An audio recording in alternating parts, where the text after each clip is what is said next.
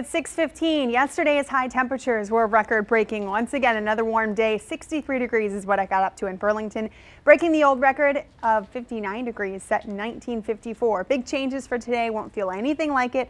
Already seeing our temperatures fall in the northwestern portion of the area. Massena's down to 21, 22 in Saranac Lake, still 40 in Burlington and 44 in Lebanon, 38 in St. Jay. That colder air is moving northwest to southeast as the morning and day goes on. You can see that wind blowing near 10 to 15 miles per hour now in the Champlain Valley and above 20 miles per hour in northern New York.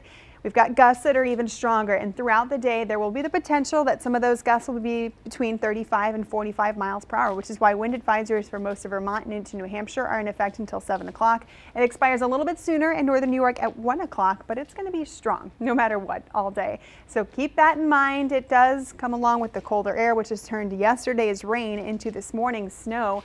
Seeing some snow add up in St. Lawrence County, some lighter stuff as you head towards and closer to the Champlain Valley and into Vermont.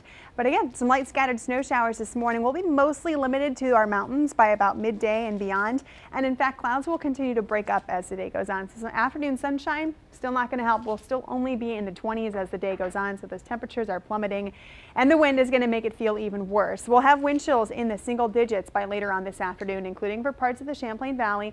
Tomorrow morning, near and below zero wind chills, and then gets worse. Friday night into Saturday, we'll have wind chills that could potentially, thanks to that cold air and that wind that's going to stick around, be near 15 to 20 below zero. So very, very cold ahead of us. Don't let yesterday's high temperatures fool you.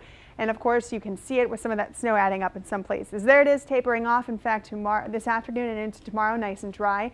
Tomorrow, some clouds, maybe a spot snow shower. But other than that, we're really dry into Friday, Saturday, and Sunday.